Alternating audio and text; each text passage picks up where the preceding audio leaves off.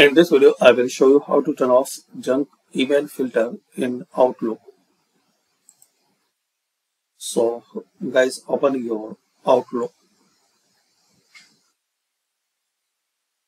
Click on this settings.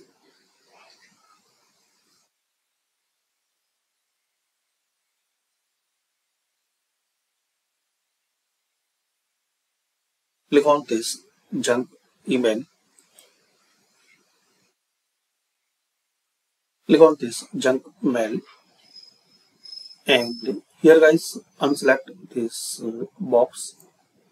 Only trust email from addresses in my safe senders and domains list and safe mailing lists. So it's recommended, but in case you want to turn off this junk mail filter, so just unselect this box. Then save changes. So this is the way, guys, you can